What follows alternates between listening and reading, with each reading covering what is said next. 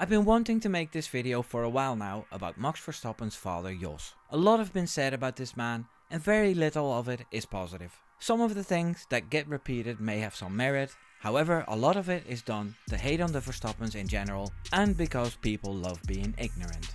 I did quite a bit of research for this video and Mark Hughes' book Unstoppable was a great help too. If you click this video for a sensational, exaggerated load of gossip about my fellow Dutchman Jos Verstappen, you can kindly click away and have a nice evening. I'm setting the record straight about Jos The Boss. I'm Wimbo. Here's 3 seconds to leave a like.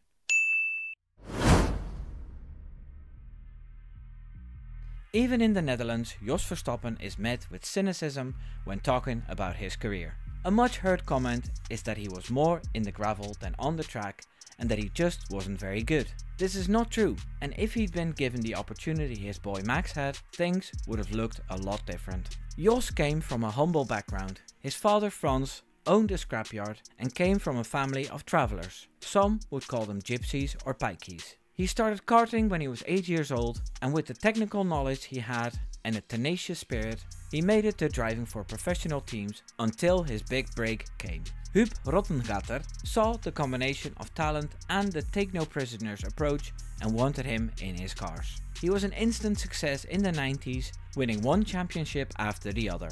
This led to F3 driving for Van Amersfoort, who runs teams in F3 and F2 now, and eventually to F1. In 1994, Jos became the test and reserve driver for Benetton, and the idea was to slowly prepare him for that second seat. As it happened, the team's second driver, JJ Lito, had an accident and injured his neck, and that promoted Jos to the seat beside Michael Schumacher. That didn't work out very well. As we all know, Schumacher was the #1 priority in that team, and it's been said that the two cars weren't the same. The lack of results stuck to Verstappen his whole career. Combined with his risky driving style, no competitive team wanted him anymore. His lack of experience caused mistakes, he wanted too much too quickly. He was thrown in the deep end way too fast and wasn't able to get accustomed to the sport like Max did years later. Because of that, he never had the chance to develop and received a name as a reckless driver, even if that was completely unfair and cruel, because it was mostly due to the lack of experience and guidance. Especially that last thing was missing at Benetton. He scored 2 podiums and 17 points, which made him the most successful Dutch driver at the time until Max surpassed him. So I think that if Jos was given the time to prepare in a team with equal opportunities, his career would have been different. Kees van der Grind, motorsport engineer for Bridgestone, said about Jos Verstappen, "As a driver, Jos was as good as Max in my opinion." One of the things people say to discredit Max Verstappen is that he was born with a silver spoon in his mouth and was pampered by his millionaire father. Now I'm sure driving for backmarket teams paid better than what I'm making with my flower business, but I highly doubt that Jos Verstappen retired from F1 racing with hundreds of millions to his name. He could have chosen to do all kinds of other types of racing to make a living. He chose to train his son instead. He did compete in Le Mans and invested some money in real estate. He also tuned cars for young drivers and was coaching former Caterham driver Guido van der Garde. By that time, his son Max was doing great in karting and Jos decided to give up his career and focus entirely on his kid.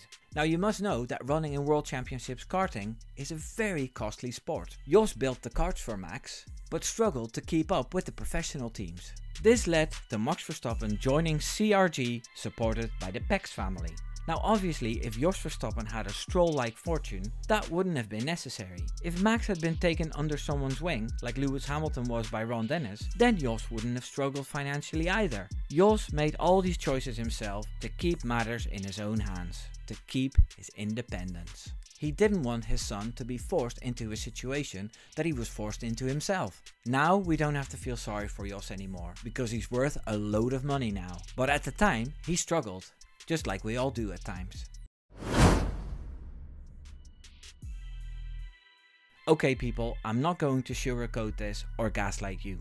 Jos Verstappen has broken the law many times and has been in plenty of trouble with the police. I'm not asking you to forget that or pretend it didn't happen. However, I would like you to move on from things that have happened a long time ago. From what I can tell from interviews and what's written on the internet, Jos has changed after his 2 weeks of detention. That was his rock bottom.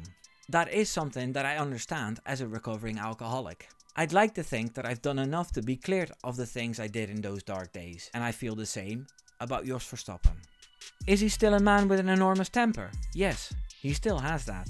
And it sometimes pops up when things don't go the way it's supposed to go for Max. I'd also like to point out that he came from a pretty notorious family with all kinds of issues when Jos grew up. His parents had a messy divorce too, and I can't help believing that someone's upbringing plays a big part in how one composes himself later in life. This is not an excuse, just perhaps a mitigating circumstance. People pretend to be compassionate when bashing Jos Verstappen and his past. I'd like people to use that compassion to see how well Jos is doing right now.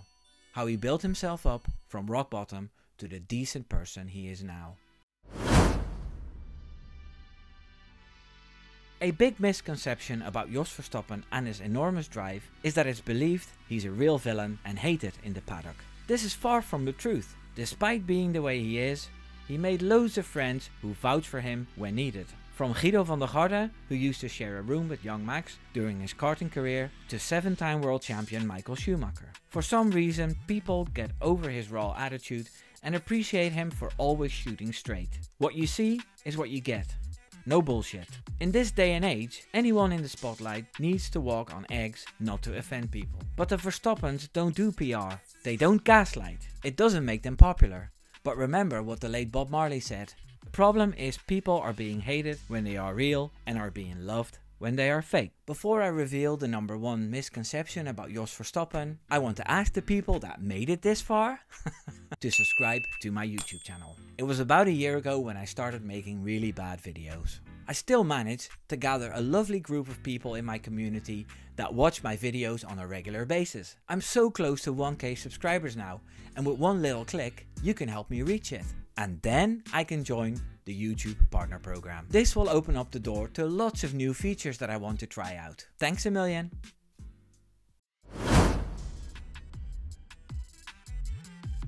Now this is a big one too, because even the most loyal Max fans are horrified by Jos Verstappen's methods to mold Max into the best F1 driver the world has ever seen. Terms like child abuse are yelled too often, and that's something that also goes too far in my opinion.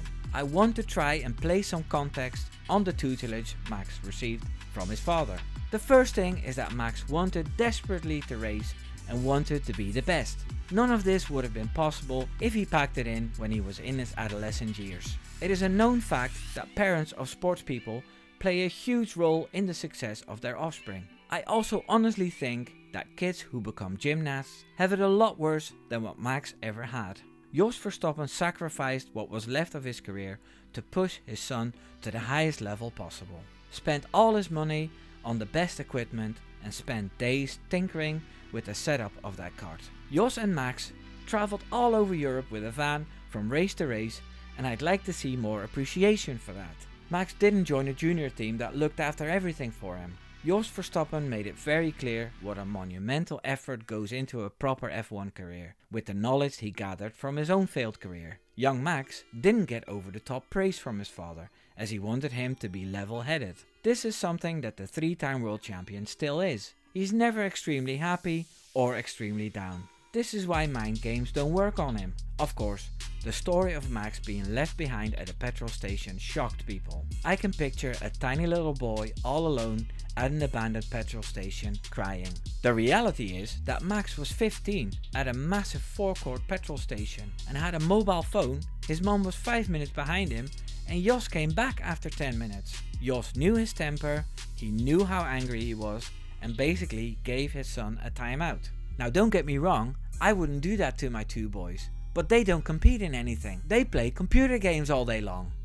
The other thing people forget is that Jos was naive enough to tell this story himself. We don't hear the horror stories of what went on between Lewis and Anthony Hamilton. I'm sure Carlos Sainz Sr. wasn't an easy man either. And don't get me started on Lawrence Stroll. To this day I think Lance would rather do something else. So it's the Verstappen's lack of social media skills that causes all this negativity. The funny thing is that they don't care about what people say about them, but I do. That's why I felt the need to make this video. Let me know your thoughts and please be kind in the comments. Take care now. Doei doei!